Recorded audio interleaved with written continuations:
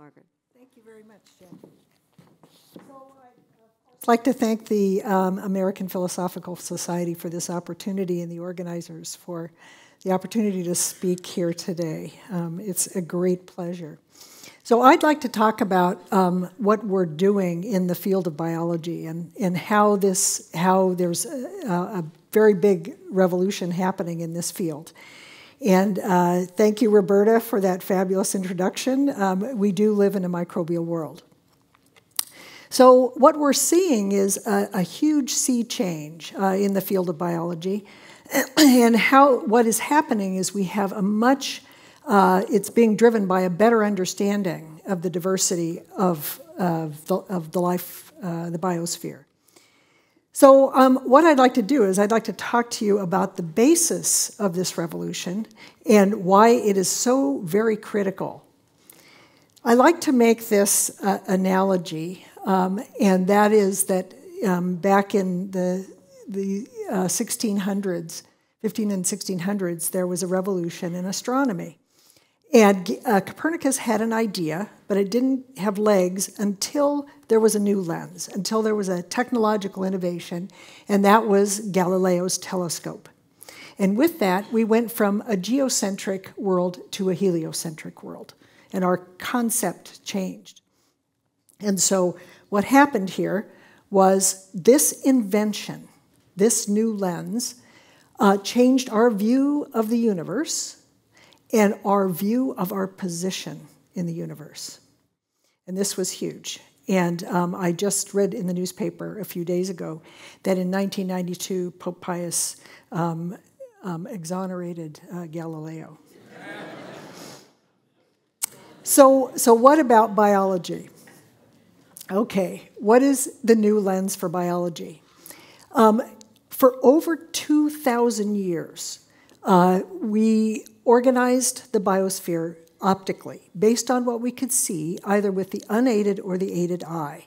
And that starts with Aristotle. He recognized plants and animals. Then Anton van Leeuwenhoek in the 16 and 1700s had a small microscope, and he did a cheek swab. And he put that cheek swab on his little microscope, and he saw what he called animalcules, very small things. So it was divided into these three groups. Then Robert Whittaker, in the sort of 1960s, began to use the electron microscope to look at cells of organisms, and he divided the organisms into the eukaryotic group and the prokaryotic group.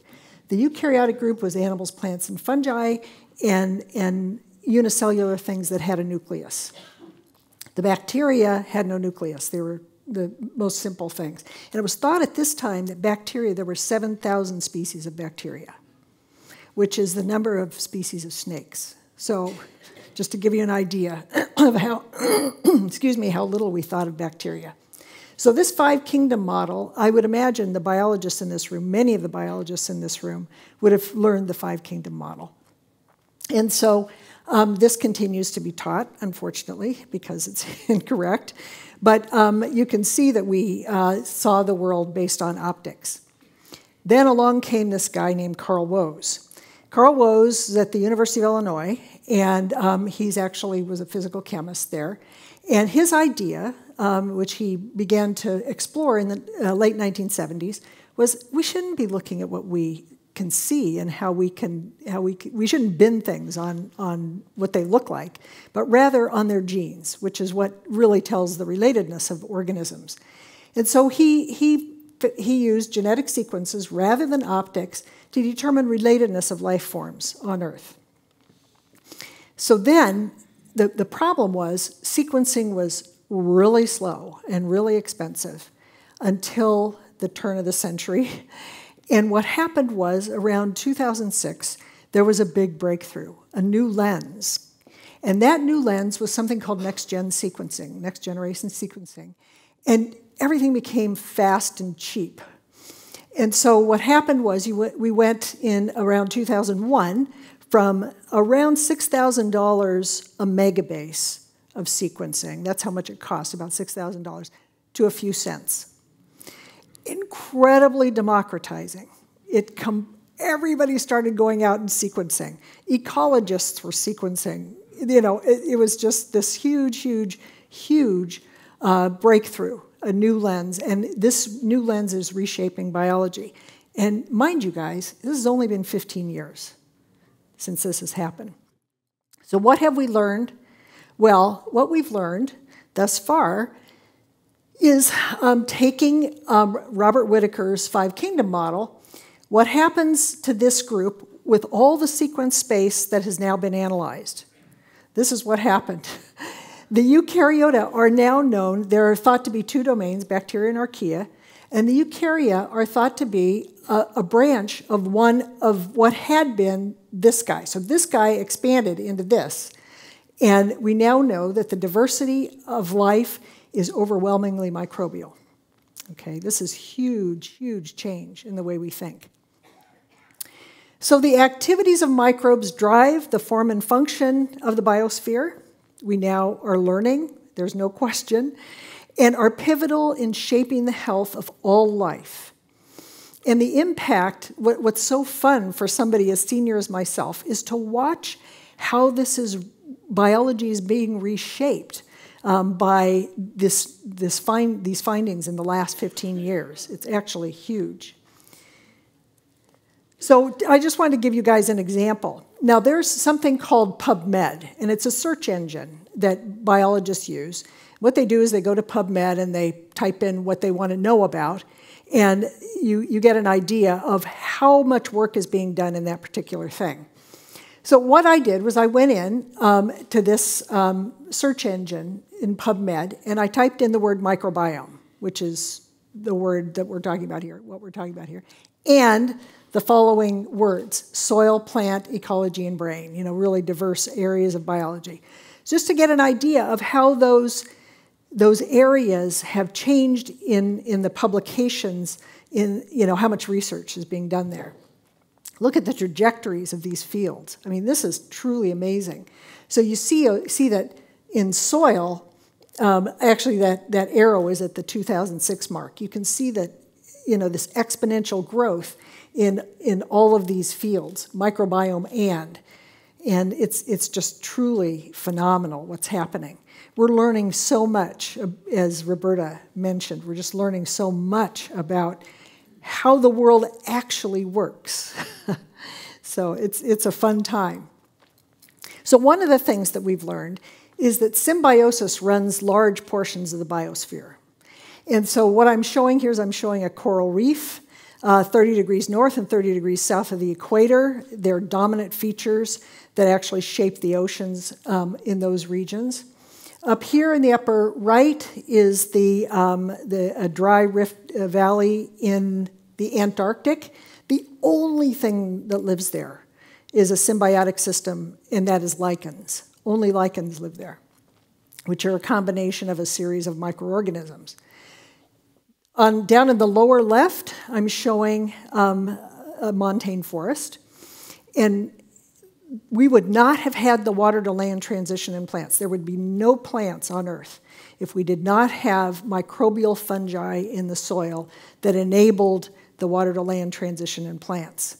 So all the plants that you see out there, actually some of them have figured out ways to lose those fungi and not have to depend upon them. But 80 to 90% of all plants rely on fungi in the soil. And of course, over here on the lower right is a kid and his cat. And those rely for their health on the microbial world. Now, this guy in the lower right-hand corner is a human being, and humans are incredibly complex. They just have incredibly complex microbiomes. And as Roberta mentioned at the beginning, they're 10 to the 13th to 10 to the 14th cells in our microbiome, and they're 10 to the 13th body cells in the human. So we're half to 90% microbial. Hundreds to thousands of species. Now, this is really complicated.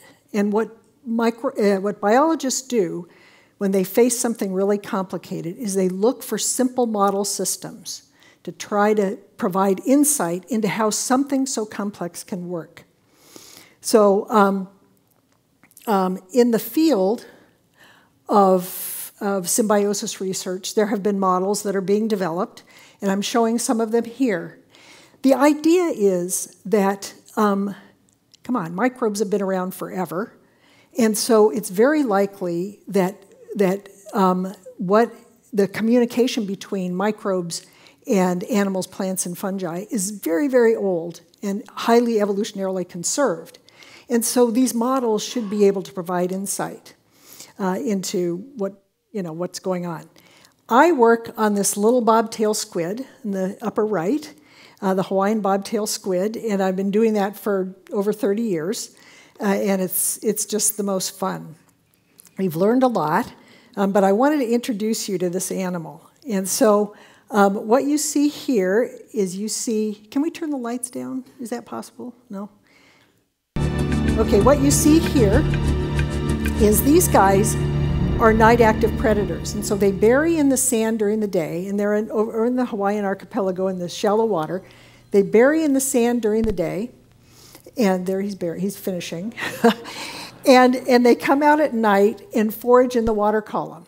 And so this guy forages in the water column, and what is he doing? He's using light of a symbiotic luminous bacterium, and he has an organ inside of his body, which I'm going to show you in a minute, and he shines light down, and in other words, he mimics moonlight and starlight with that, so that a visual field of a predator looking up from below the predator can't see Euprimna. So it's a really good camouflaging mechanism. And in the field, you never see an animal without luminous bacteria in its light organ. And so it's a very effective anti-predatory strategy. So how do we study this? Well, if you take this guy and you open him up, you see it's got a really complex bilobed light organ in the center of the mantle cavity, and it's got this luminous bacteria. The luminous bacteria are culturable in the lab. You can genetically manipulate them, and at this time we're developing genetic manipulation in the squid as well. So it's really a fun time in working with this. Now, why do we like this guy so much? Here's why we like this guy. How many of you have seen My Dinner with Andre? Okay, this movie, there's not a lot of action in this movie. But it's fascinating because these two guys go to dinner together and they start talking. And I don't know if you guys remember this, but I thought this guy was nuts at the beginning, and this guy was sane. And at the end of the movie, I thought this guy was sane and this guy was nuts. In other words, you sat there and you were able to understand the motivations, the interactions, and so on between these two became very clear. You know, you could sit there and watch their dialogue and understand their motivations. And so the squid Vibrio system, as a binary system, allows us to listen in on the dialogue between a microbe and its host organism. And I make the gut is like the beautiful Kumbh Mela celebration in India, where 110 million Hindus get together. I mean, you're never going to understand what's going on and the relationships among that. It's very, very hard. So our goal is to provide insight and to tell the biomedical community to look there. Look there. So, and just to show you guys that it is highly conserved, the epithelial form and function of the epithelia is highly conserved. So these microbes that we study interface with mucociliary membranes, like in your trachea, and microvillus structures, like in your gut. And in fact, if you had a microscope and you put these two under a microscope and you asked a biologist to tell you where that animal came from, they wouldn't be able to. But because it's so very similar across the animal kingdom are these mucociliary and microvillus structures. So we ask the questions about these surfaces. The questions we ask: how in the world do you establish a symbiosis? Humans are born sterile, and they begin to acquire their microbiota going through the birth canal, and breastfeeding is also really important, and picking things up from the environment. How do they know their partners? They don't select a random sample of the environment out there. They know There's coevolution of the human microbiome. So there's the establishment. How does that squid, against a background of 1 million other bacteria in the seawater, know that bacterium? How does it do that? And so establishment, development, they co-develop. The gut in the bacteria in your gut help the maturation of the gut tissue. And stability. Once they're in there, how do you make sure the immune system doesn't get rid of them, nor do they overgrow the host? So this is really important. So I just want to give you one example of where the squid vibrio system has provided some evidence or given the biomedical community something to think about. And that's instability. It turns out that the system is on a profound circadian rhythm. The population of the bacteria are on this profound rhythm.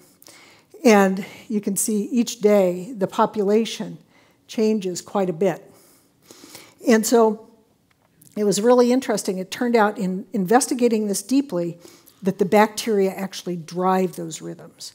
Without the bacteria, you don't, and if the bacteria are dark, the light is there, what they're doing for the animal. If the bacteria are dark, the rhythm doesn't happen.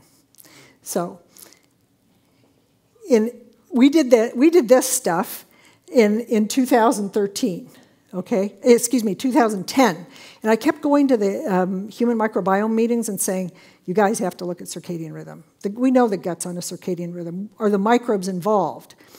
And so somebody finally listened, and they began to look at this. And it's really exciting. There's been a huge, we know now that the human circadian rhythms are locked into the circadian rhythms of the microbiome. Now, since 2013, we have a lot of references, and most of them are in the last 3 years. So this is a really booming area. So why is all of what I've told you, why do I feel it's so important? Why do I feel that we begin to understand the natural world as a microbial world that we live in? And why is this concept so important at this time? Because we have a very big climate crisis. And in my opinion, we need to push this revolution forward, and it's critical. Because if we don't, we cannot possibly have effective and creative solutions to climate change if we don't have an accurate concept of the structure and function of the biological world. We have to incorporate this into our thinking. And I want to give a shout out for after the break. Victoria Orphan is going to be talking to us about the oceans. And just this last week, there was this great paper out talking about how the oceans and the microbes of the oceans are actually what is running the biosphere. So with that, I'd like to say thank you. This is my group, the Squid Vibrio System on the 30th anniversary down at Scripps Oceanography, and all of the funding agencies that have given me funding over these last years. Thank you. That was great. Questions? Comments? Well, I'll start with one. This circadian rhythm issue is fantastic. Yeah. So what happens when you take antibiotics and you wipe yourself out? Yeah, so there are a couple of observations. One is that germ-free mice are a wreck with regard to day-night cycles. And when you take antibiotics, you can disturb your sleep cycles. You guys have probably noticed that. Also, when you travel, that's why you're supposed to eat when those people are eating wherever you're going, because you're setting your microbiome. You're resetting your microbiome to be cued at a different time. Yeah. Questions? Annie? There's some up. There's one on the balcony. A couple on the balcony. Yes. Hi. Oh, okay. Hi. Oh, okay. I'm Leslie Aiello from Brooklyn, New York. And we know that there's been very significant climate change in prehistory, going way back. And is there any way from the microbiome to sort of study this, to see how the microbes have changed, say, 500,000 years ago or 100,000 years ago as the Earth has gone through these previous major climate changes? Leslie, I am not a microbiologist. I study the host, but I'm going to ask Diane. Diane, would you be willing to answer that question? Yeah. Yeah. Or just from there. You've got the microphone. Yeah. Yeah, Diane is a geomicrobiologist, so. That's a very insightful question, and we can gain some perspective on it by looking at molecular fossils that we can extract from ancient rocks. And there are particular types of molecules whose biological function is quite well known to correlate with certain types of stresses, for instance, with extreme heat. And so you can, in this way, begin to connect the dots between the appearance of these biomolecules in very ancient sedimentary rocks and past climatic events, for example. Thanks, Diane. We'll take one last question. I think there was one. Was there one in the back up top? Well, if not. Thank you. Okay. Thanks very much, Margaret.